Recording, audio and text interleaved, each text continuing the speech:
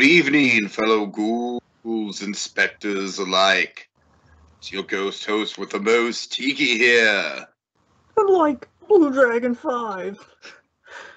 Here to engage in some haunted holiday hijinks by trudging through the catacombs and dusting off the cobwebs to recount our spooky selection of Halloween classics. So, light the jack-o'-lantern, suit up, and grab the candy dish as we revive and recount tonight's spooky selection. Scooby Doo 2. Monsters Unleashed! Whoa!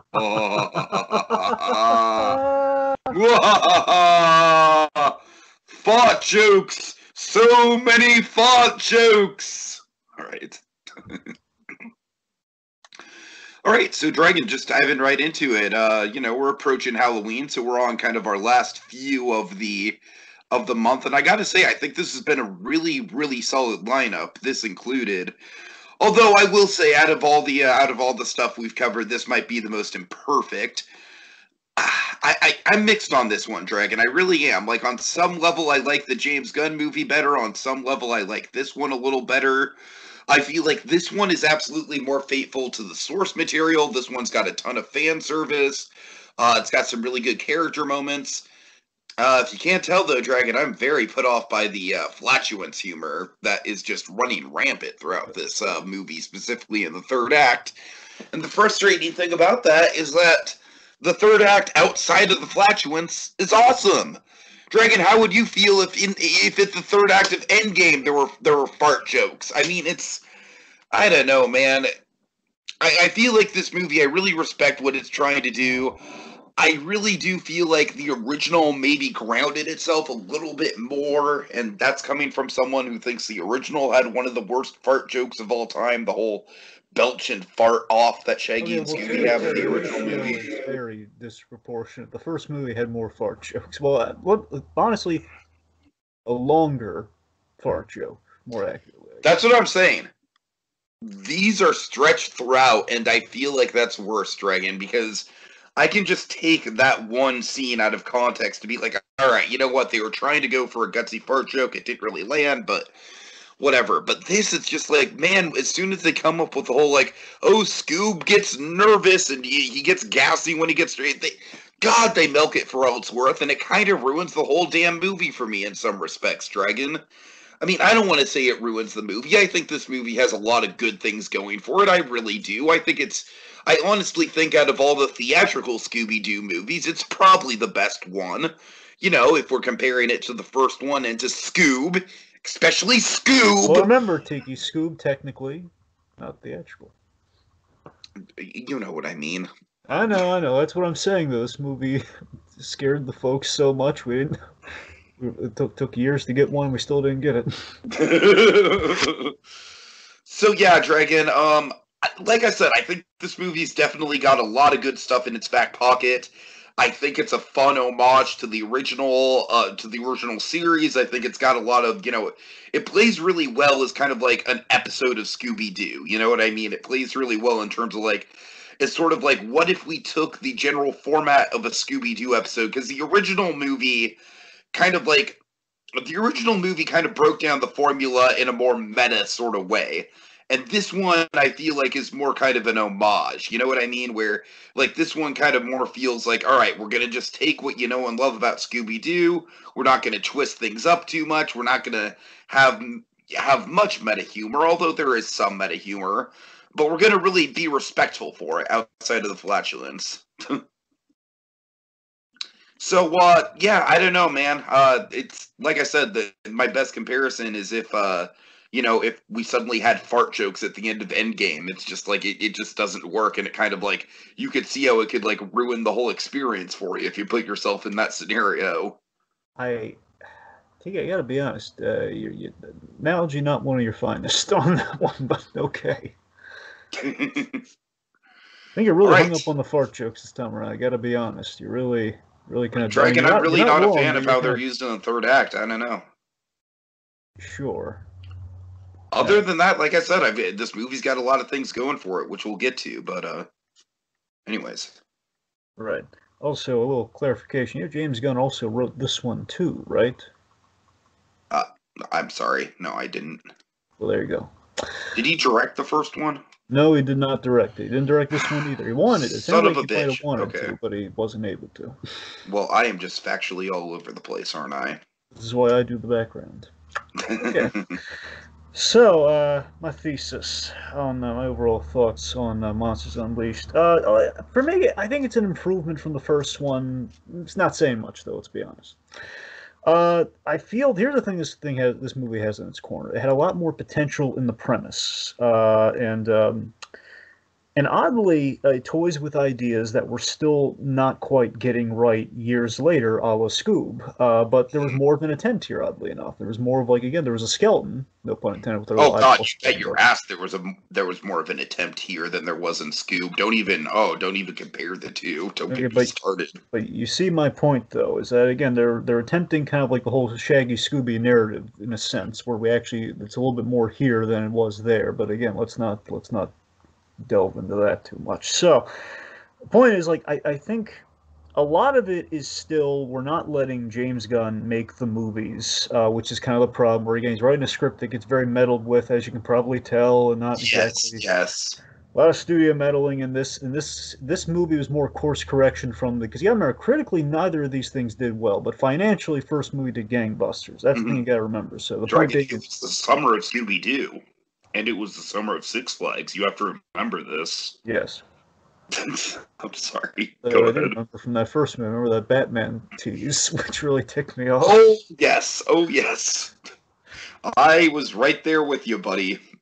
Anyway. So the point being, I mean, you're right. But this honestly, this is more of an adaptation of the Scooby Doo animated movies before. I mean, yes, more so the series, but just for the sake of the whole monsters, the actual monsters of it all.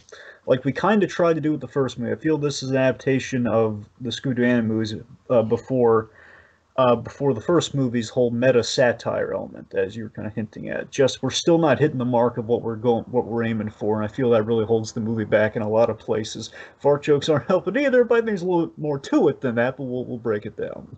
Okay. All right. So why don't you get into the background then? A little bit of background, not a whole lot to add, but just to kind of put in perspective. So, of course, Scooby Doo 2002 did really well financially, because how can you not? Again, summer of Six Flags, as the man said. So they greenlight a sequel, because again, what's one of the most valuable Warner Brothers commodities? No, not that one. Thinking of Batman, the other one, Scooby Doo. So we greenlight the sequel. One day we'll get a live action Batman Scooby Doo crossover, Dragon. That would be amazing. Oh my God, that'd be awesome. All right, so anyway, so point being, we greenlight the sequel. We bring back the same team. Unfortunately, no questions asked at all here, which is like, hey, we're bringing back the same team. I get we're bringing back the cast, bring back the writer, not bad, but do we have to bring back the same director? Do we have to do that? Yeah. I guess this feels like a movie that James Gunn could have directed himself. It is. So the studio, they continue to kind of rain on James Gunn's ideas on this movie, because again he continued trying to get some of the stuff in from the first movie. Obviously refocused it. They kind of put him in the direction of, we're going to try to do the series a little bit more instead of like kind of the meta commentary on Scooby Doo in general, which again is not a bad move. I can respect that. Honestly, what they did is kind of the Inspector Gadget move, which is we have the first movie, which again is kind of we're doing kind of an adaptation where we're changing a few things around, and then we get to the sequel, the direct-to-video sequel, and we're looking at, okay, let's try and do this a little bit more close to the series. Again, I believe you're like the first person to bring up Inspector Gadget 2 in like 10 years. Congratulations. Yeah, sad but true. But you see what I mean, though. It's kind of in the same. So, is Inspector Gadget 2 actually worth watching? Like, is it more like the show? Well, again, I have a like for me, my so bad it's good as the Inspector Gadget movie, where I mean, I have Oh, nostalgia for it. It's like a guilt. Sorry, not so much bad, so bad it's good. It's more so it's a guilty pleasure for me. I do like it, uh-huh. but God help me that I like it. You know, that sort of thing. I, Right. I like the Inspector Gadget movie, and the sequel is worth checking out if you're interested in the first one at least. I mean, it definitely makes for a very interesting double feature. They're both different movies, but they're both quite interesting. The second one's a little bit Well, I more. am very familiar with the first one, and I don't feel like revisiting it. Well, the second one's more in line with the cartoon, which is interesting. That's the thing. Anyway, again, like if you're saying, "Oh my God," it's like it's the same thing. No, folks, it's not the same thing as being the cartoon. It's just a little similar. Right, right. And basically, French store a lot like the cartoon. Anyways, my Do point they being, at they least kind of get went, Claw right, Dragon? "What?" Do they at least get Claw right? They get him a lot. It's pretty. They get him a lot closer. Yeah. I'm That was saying. like the main thing that pisses me off about that movie I mean, I still to want to this say day. you don't, but you don't see Claw again, so it's pretty much it's close as they're gonna get, I guess, to it. It's you know. So wait, just by virtue of you not seeing Claw again, that's why they get him right? I'm saying they obscure him and everything, give him a deeper voice. I mean, they make him close to but he doesn't have like the cool metal spiked glove or anything. You know what I mean? I'm saying it's closer. All right, that's what I'm saying. It's a lot closer. All right, gotcha. Anyway, my point is to try and do a sequel more in line with the property, with all of that. Hence all the monster nods and the monsters unleashed, the whole ghost and the faux ghost of it all. Mhm. As a response to the critics, they shut down James Gunn's LGBT Velma idea, which again, it kind of wanted to tease up in the first movie, which they then kind of they're kind of like, okay, let's not do that, and then they completely shut it down here with the Seth Green of it all.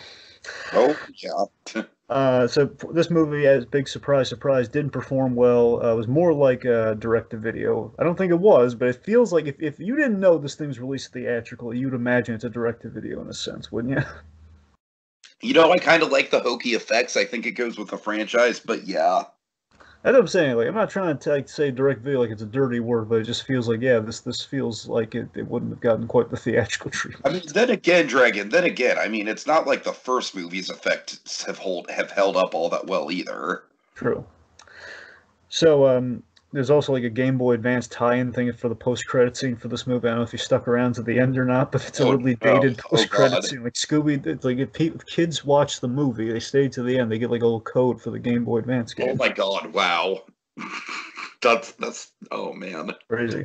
So here's the I big thing. actually want to like get the Game Boy Advance game because I'm sure I could get it on eBay for like a couple bucks and insert the code and see what it And you know what's does. crazy? The code is like the most unimaginative code. It's not really a secret code at all. It's very obvious. What is it? SD2. Oh wow!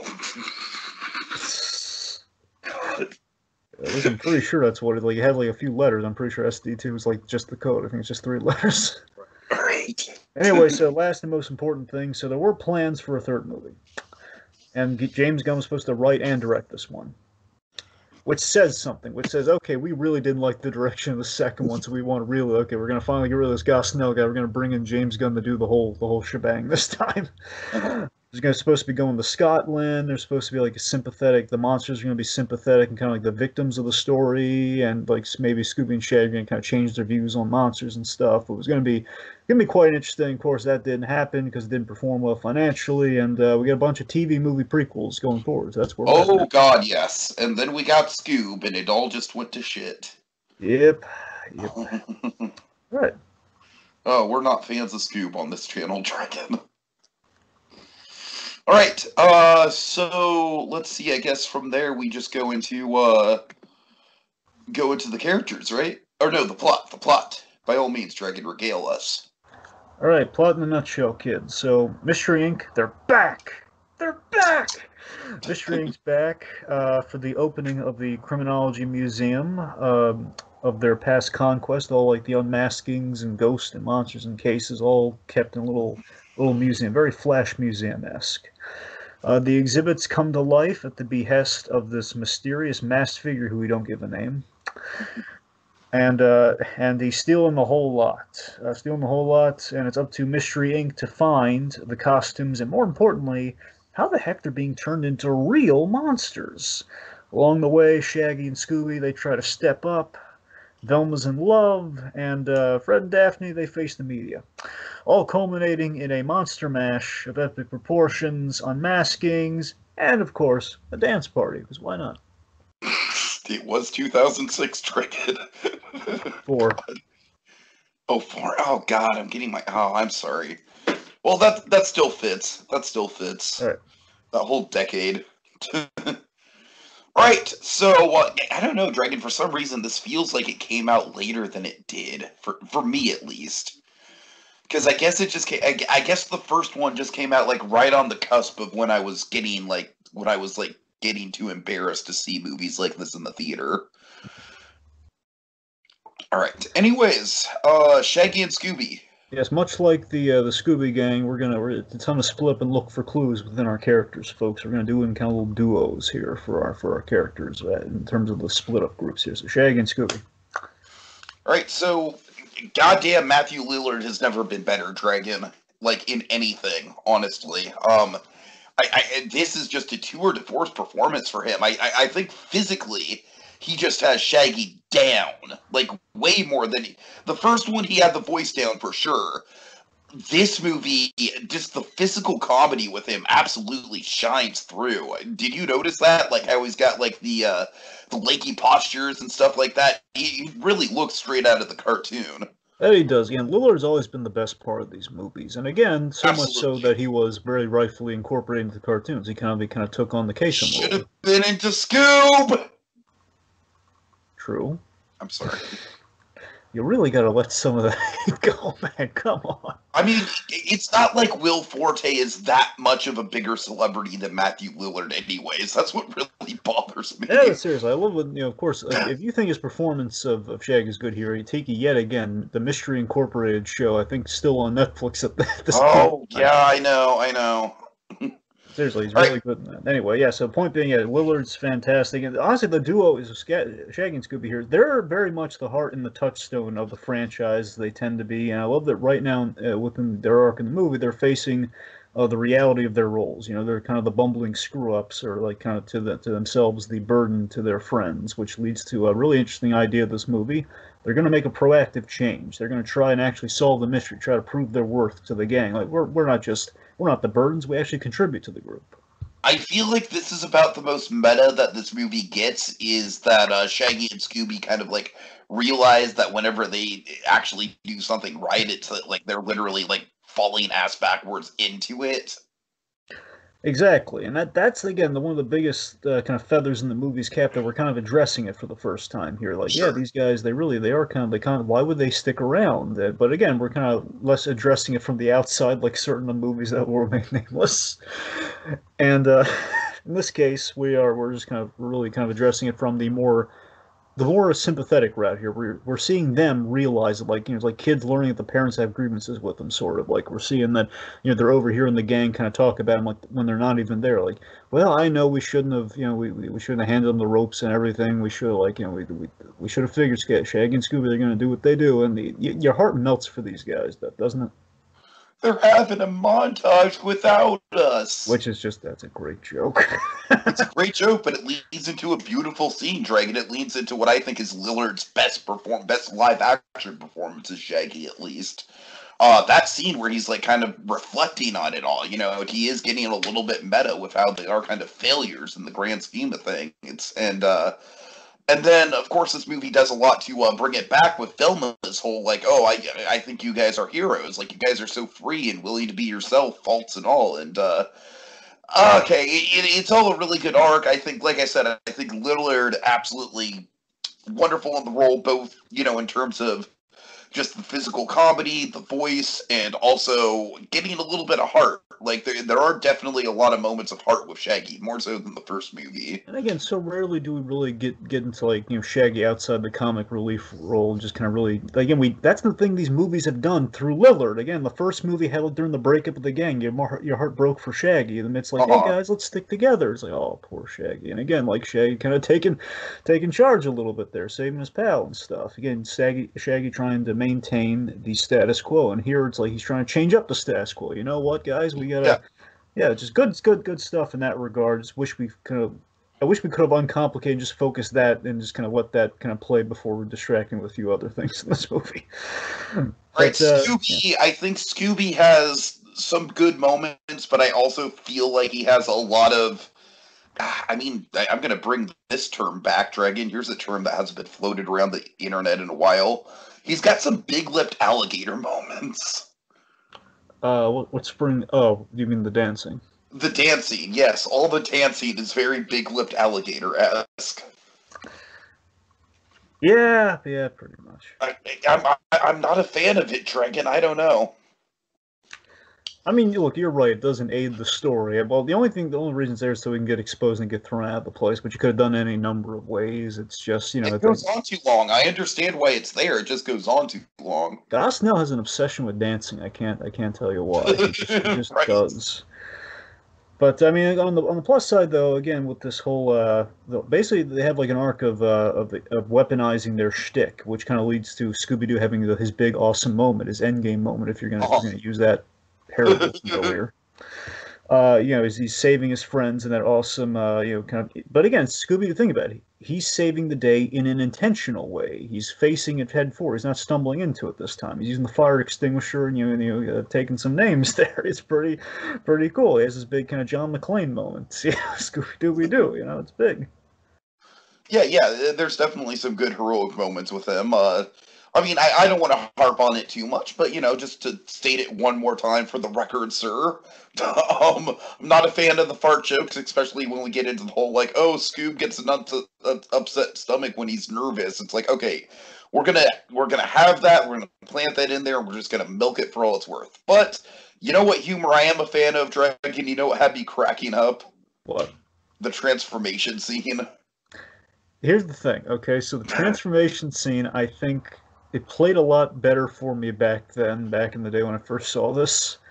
Because again, it's fun, but if you look at it now, I don't think it holds up as well. They're actually. Why don't you think it holds up? I'm curious because I this is the first time I've seen it, and the one thing I knew about it was from the trailer. Like, look, Scoob, we're buff. I mean, look, you know what's funny? They cut out an awesome part. There was like James Gunn pitched an idea they cut, and it was a really good idea. Okay, it was. Remember when he transforms into the Tasmanian Devil? Yes. Instead of originally it was supposed to be he transforms into the 2D version of Scooby Doo. that would have been great. Now, they didn't do that, I presume, for the reason that you would have. I think the audience would have like, why can't we have that the whole time? And that would have right. I think that's probably what ended up there. I will say with the transformation scene, not a fan of the Shaggy Woman bit. That's what I'm saying. Elements like that don't make. I don't think the Shaggy Woman bit goes on for too long though. And then other than that, I don't really think there's anything too offensive about it. I mean, you're right. I'm just saying that's like the chink in the armor that makes you pause. Like, do we really need this scene though? But again, like before, you're having a good time. Dragon, we need intelligent Scooby. I know, that's what I'm saying. Intelligent Scooby is gold, man. See, that's what I'm saying. That's the fun. Buff Shaggy, I can take or leave. I personally enjoyed Buff Shaggy. I can see why people would be turned off by it, especially with the effects. But fucking genius Scooby, man, oh my god, that was wonderful. I really liked the energy of the scene when I first saw it. I love the whole, like, just they're playing the dun, dun, dun, dun, dun, dun, they're playing the music, and there's this big moment of like, I want to stay like this forever. He's throwing the I don't know why. It's just that was a cool beat to that scene, and I don't know. It was it's a fun scene. I don't know if we necessarily need it, but it's still fun a little bit. It's like, again, Genius Scooby is the high mark. You can't beat it. I don't know. Anyway, okay, so just the bridge. Let me connect our themes here. Unless you got anything for Shaggy and Scooby. I'm good. So another great thing about this whole Shaggy and Scooby thing, I love how the arc, as you kind of hinted at a little bit earlier, I love how it kind of parallels the Velma arc of with the basically, like Shaggy and Scooby, Velma's story is a great companion piece in concept to her, wanting to be more like Shaggy and Scooby, and she's trying to come out of her shell as well. Like, they're trying to be more like Velma, and she's trying to be more like them, essentially. Speaking of which, Velma and Patrick, let's talk about these two crazy kids. Right. First of all, Linda Cardellini. It's nice to see her again after Muppets Now. Good old Cardellini. And again, Tiki, you like some Carlini, need some Carlini fix. Dead to me. Okay. Really good. Anyways, Linda Cardellini is just she's another person who just, honestly, I think all of the cast, like, this is a damn good cast, Dragon. It is. Just overall, just these four, like, you really couldn't ask for a better cast at this time. You really couldn't have. But Linda Cardellini, I think she does kill it. She really does have a lot of great moments here with with self-reflection, and it is like one of the more emotional sides of Velma that we've seen. Yes. And again, I love that we're while we're not going full tilt with James Gunn's vision of Velma, which is kind of a Whedon vision. Let's be honest. I mean, for all we know, It really doesn't bother me that we're not. I mean, like, I'm not saying I'm against that. I'm just saying, like, this is, if that would have been in the movie, I feel like it would have been distracting from the fact that this movie has so much otherwise so much fan service that sticks really close to the material. Sure, look, I get why we're not doing that too, because again, if the time to do that would have been the first movie, which we didn't do. You can't just introduce that now. It's gonna right. I mean, nowadays probably more than then, but especially then, you probably would not have been able to get away with that, without making waves. But regardless, I'm saying working what we have here is that again, I love that Velma here. We're kind of challenging her to change and look outside the mystery. That's kind of the main story we're doing here. She's very self-conscious, the complete opposite of Shaggy and Scooby, which complements the other story very well. Which leads her to overcompensate, exactly like Shaggy and Scooby are. Again, some of the other great Shaggy and Scooby stuff too is they're looking for clues and they're doing undercover work. Mm-hmm. Which leads to a lot of fun and silly stuff. And so Velma here, her version of overcompensating. She's wearing like this orange catsuit thing. All right, and here's where I'm going to get maybe a little bit divisive. I thought the fart jokes, quote unquote, involving the leather suit were funny. Oh no, those are fun. That was an improvisation apparently too. Was it? Yeah. I don't understand. Like, again, that's the thing, Dragon. Like, I think that's a great example of like a fart joke, quote unquote, where like it's the awkwardness of the situation, and Cardellini's like, both Cardellini and Seth Green just had like a great kind of like rapport, in the moment with that stuff. So that's a good example of humor like that I can actually appreciate. So it's not like I'm just completely anti-fart joke. Well, again, I know you're not anti-fart joke. I'll admit, starting off with such vitriol for the fart joke did not help your case in that regard. But just but yeah, this what we get here is great. But I'm saying like it's like the callback to the level of fart joke from the original Scooby-Doo. That's the problem. It's like why I have to do a dog fart joke with Scooby-Doo? It's just it's like the one thing you don't want to toy with the property of Scooby. You ever want to think about these things? Like Eddie and Frasier. Unfortunately, with the live action Scooby Doo movies, they were like kind of obsessed with the idea. Again, I hate doing like the bathroom humor at Scooby Doo because again, cartoon dogs, you don't have to worry about that sort of thing. That's the charm of cartoon dogs exactly. And these TV dogs like Eddie. It's only like it's an off-screen joke. We never, That's what I'm saying. It's like so I hate it when we do it. So basically, in regard for you, it's more you hate the callback humor with the fart joke. That's the more specificity you want to hit there. Anyway, so Seth Green, we should talk about him for a second. So Seth Green, I think, of course, they got him pretty much because the Robot Chicken thing. Like, hey, you guys gonna want to record some Robot Chicken sketches for me? Yeah, sure. Why don't you come do it? Why don't you? Well, now we know how he got him. Yeah, I honestly think his character is maybe a little bit too much of a good red herring because he is super sketchy, honestly. Well, one, I love that he's literally a red herring with the red hair and everything, which is perfect. Right. Like in a perfect world, we would have actually made with all like we have a flashback to them, the young Frisbee playing version of Mystery. Oh my god! Yes. Again, it's not in the movie as it is, and it wouldn't be room for it. But upon a rewrite, imagine if red herring was actually in the movie. Dragon, one of these days we're going to get red herring in a Scooby Doo movie. And we're going to lose our minds. We're going to lose our collect. We're going to be the biggest fans of that once that happens. We will. Oh my god, it's red herring! Until they do like a pup named Scooby Doo movie, it's just going to be pretty much like red herring. So again, I like that we kind of we somewhat literalized it here with Seth Green. But seriously, I got to tell you, Seth Green just kind of played straight as he is in this movie. He's quite fun. And again, a nice match for Velma. So I like that he's. Yeah. Again, doesn't get a lot of development, but I was charming. I kind of liked him. All right. Okay, so Fred and Daphne, I think Freddie Prinze Jr., once again, fucking excellent casting. I think he kills it. Yeah, I gotta be honest, though. I think he suffers most with the material. I think we dumbed down Fred a little too much in this movie. I don't agree. I don't agree. At I all? think that, Really? yeah, I think that with Fred, it's just the fact that they give him such a personality in this movie. That's what I like. It's like, stupid or not. I mean, Fred's never really been the brightest bulb in the shack anyways, so, I don't know, man. I really, like, I do appreciate a lot of his moments, and I do think that he plays up the comedy quite well. I mean, I don't think him or Daphne have a lot to do in this movie, but I just think that Freddie Prinze Jr. like really, can really play it. Right.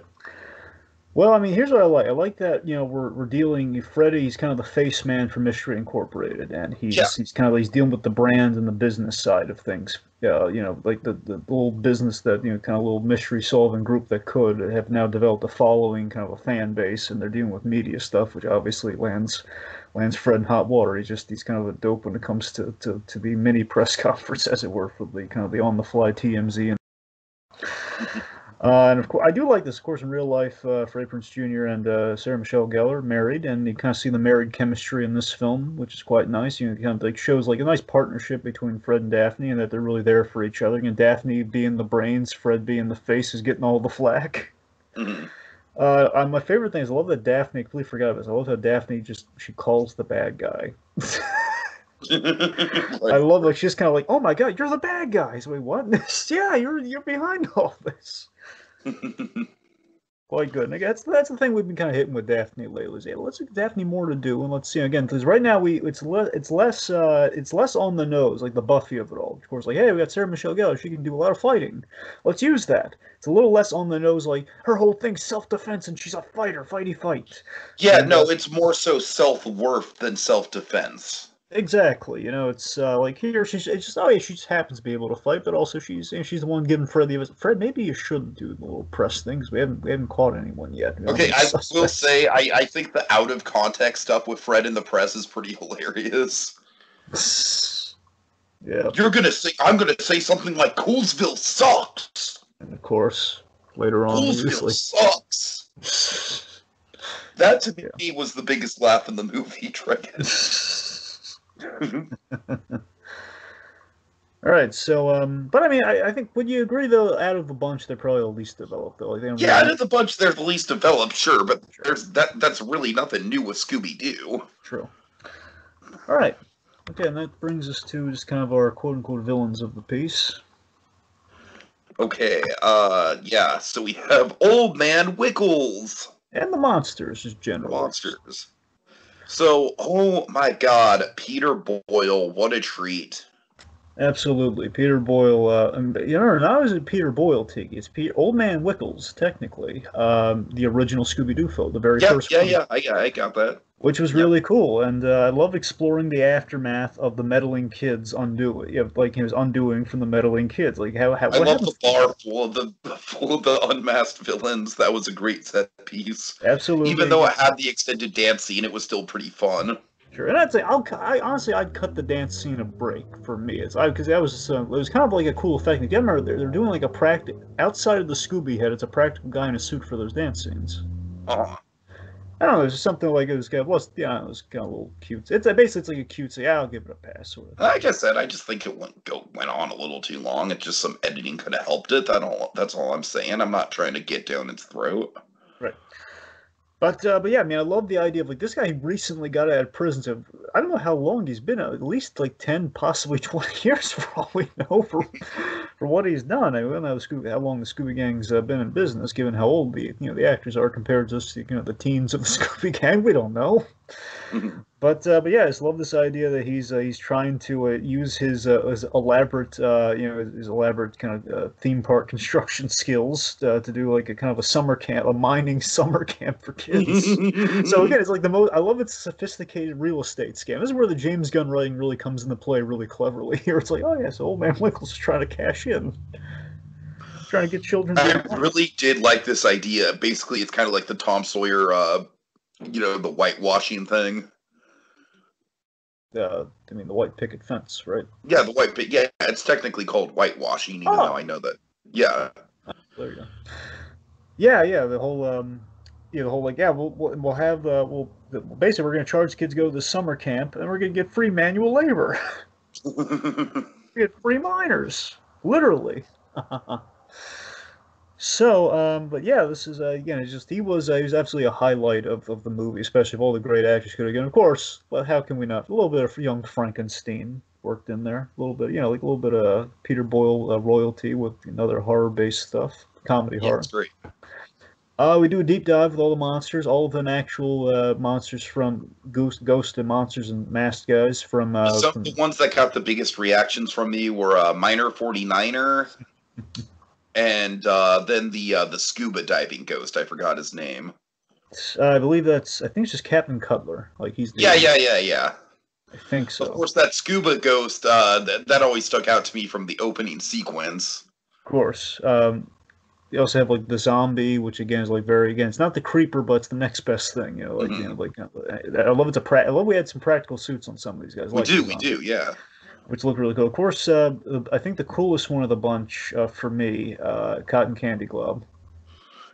Hallelujah! That was such a great because it's like, are we ever going to see the Cotton Candy Glob? Oh my God, we saw the Cotton Candy Glob, and of course, like, what's the one monster Scooby and Shaggy would not be scared of? Cotton Candy Glob makes sense. It's genius. Also, the tar monsters. I'll admit, I don't think he holds up as well as he once did. When you look at him, it's a cool idea. Like, I always really liked the tar monster because I remember him from Cyber Chase, Scooby Doo Cyber Chase. Of course, got a lot of love for that. So. But yeah, it's just they're really great with the deep pools there, practical effects in some of them, and of course the pterodactyl ghost and the skeleton men, which of course is based on one of the most insane concepts for a Scooby Doo villain there's ever been. Oh yeah, I love the practical flashback to Tim Blake Nelson as the pterodactyl ghost too. By the way, seeing him in the actual practical almost like vulture like suit, which is really cool. All right. Okay, so pros and cons. Yeah, let's dive into the pros and cons. All right. So yeah, pros. Like I said, I think this movie has got a lot of good fan service. In the sense of if you don't know what the fan service is, you don't really need to. But if you get what it is, it's great. It's a lot of fun. Let's see. I think all the performances across the board are pretty excellent and on key and very in character. Really great exploration of Shaggy and Velma's character in particular. Excellent writing there. Again, acknowledging the whole Shaggy Scooby pattern as the springboard for the story. Again, we still haven't quite cracked this by 2020, but I can respect the attempt, and I think again the start of this is really good. Okay, the faux ghost. Big MVP of the movie. Again, it's the best and most James Gunny concept in the film. Again, just this. Again, it sounds like with that whole thing for the third movie he wants to do, he was able to delve into it here with the whole sympathy for the monsters, sympathy for the guys undone by the meddling kids, and again these lost souls in this Scooby Doo faux bar. Right.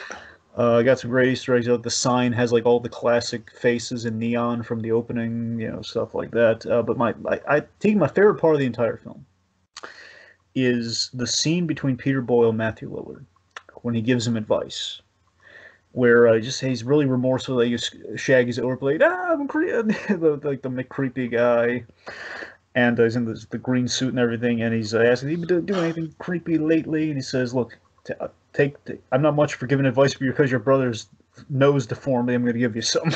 Get out of this game while you can.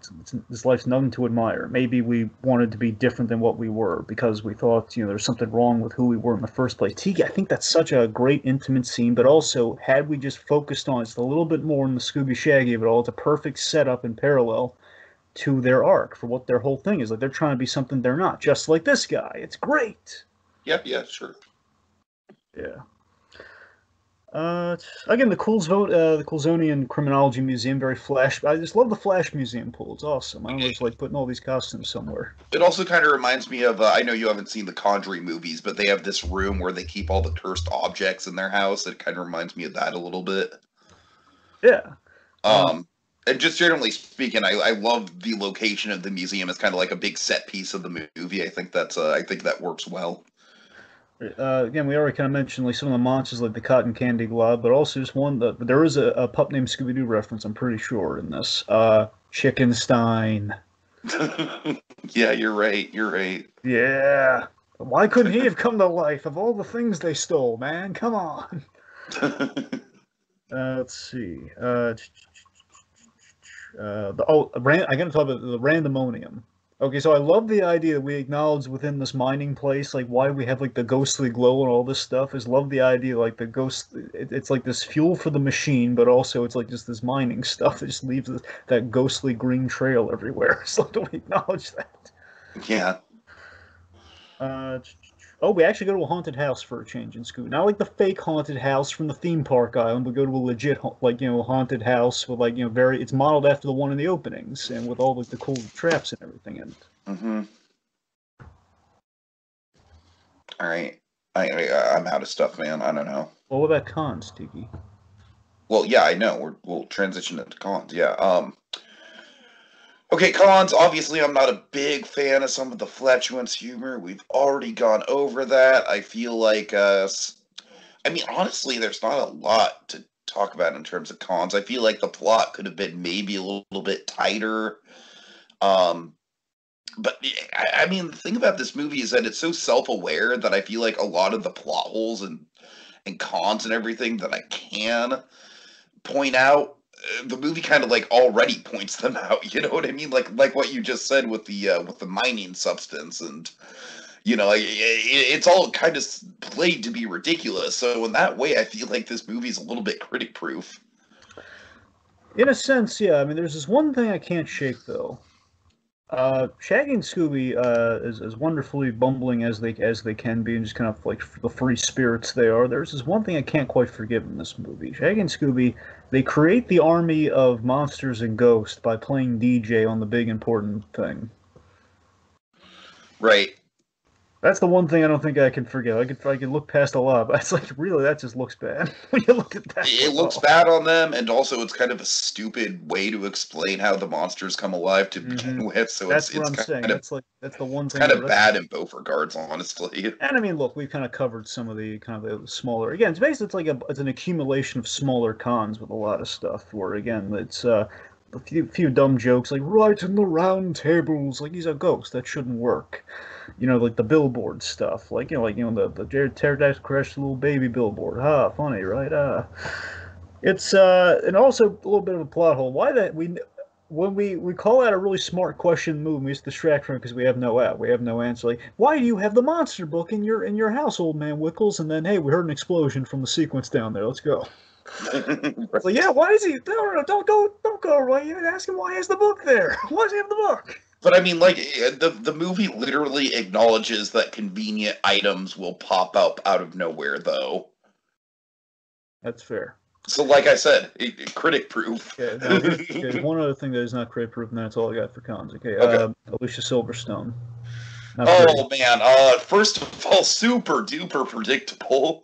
Like, I had never seen this movie. I didn't know any spoilers, but like right away I was like, yeah, she's the bad guy. She's trying to paint she's trying to paint them in a bad light. Yep. And Alicia Silverstone, I mean, I don't know, I feel man. bad putting her down, but I don't think she's good. I just don't think she's good at all. Just generally speaking, just blanket statement. I mean, that's what I'm saying. I mean, look, I know I haven't seen her in everything, but every time I see her, it's just really it's just nothing. Not great. Yeah, I hear you. She's got nothing. I'm watching this. She's got nothing here, man. Nothing. I mean, also, it's really telling that our big villain that she portrays does not have a name, doesn't have like a shtick or anything. Let me be clear.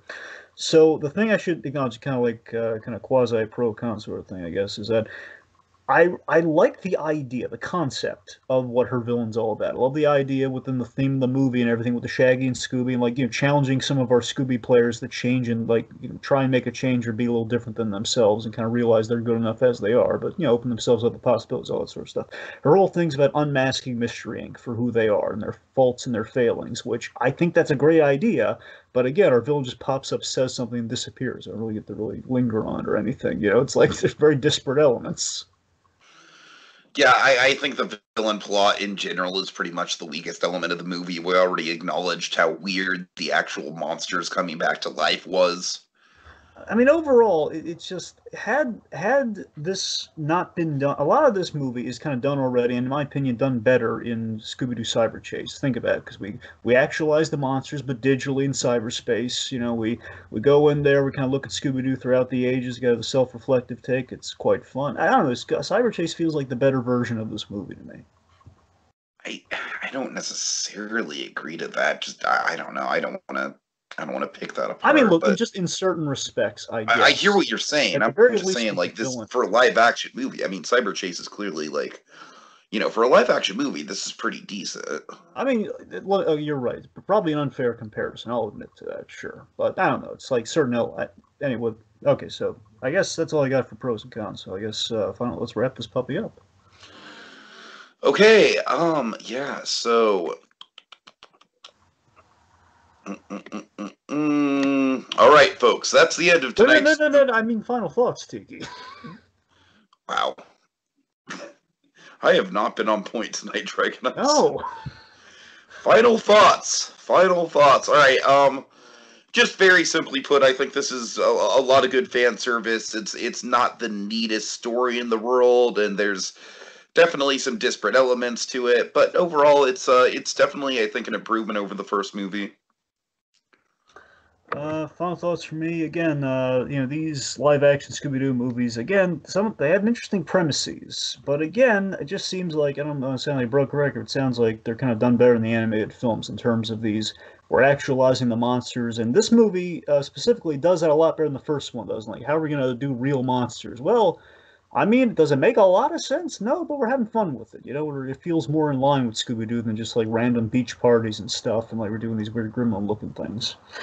You know, it's a lot closer. And look, I want to be clear. I'm not just. I know we name drop James Gunn as if it's the holy tome here, but just I'm not saying James Gunn would have necessarily saved things. Given you got to remember, I don't know James Gunn's tone for that first Scooby Doo movie was supposed to be like an R-rated movie, which wouldn't have been for a general audience, obviously, but for the longtime Scooby fans, they probably would have really liked it.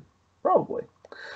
And I wonder what James Gunn would do now with Scooby Doo. Honestly, just given now all the stuff he's been through, and just like seeing kind of movies all over the place. He could make an all ages Scooby Doo movie. It's quite clever for all we know. I don't know. I honestly feel like the studios would let him do an R-rated Scooby-Doo movie nowadays. I mean, that could work too. That's what I'm saying. We can get away with things that I don't know what kind of movie James Gunn would make with Scooby Doo now. He's time to ruminate on it. He's got interesting ideas with it, but again, it just feels like the director was no good for these projects, which just complicates everything. That's why we can't just have affirm like this was a major win versus the first movie. Bring back the cast, man. I want to see this cast again. That's what I'm saying, but unfortunately, a good cast is not a great movie makes sometimes. We got a great cast, and again, I think the director killed these movies in certain respects. But again, this movie, vast improvement from the first one. It's got a lot more going for it, which makes you want to see more, see him get it right. You know, you want to see Scooby-Doo gotten right on the big screen, which unfortunately we still have yet to do. It's again, unfortunately, this kind of left such a bad taste in the mouth. Still no theatrical Scooby-Doo, unfortunately, for other reasons, but still, it's just a cruel twist of fate with the Scooby-Doo franchise. Again, better in 2002, but I got a little surface level, but still it's an improvement. I'll take the win. I'll take the win. All right, folks, that's the end of tonight's spooky selection, and our spirits grow weary. But they'll be stronger than ever next time as we engage in even more haunted holiday hijinks.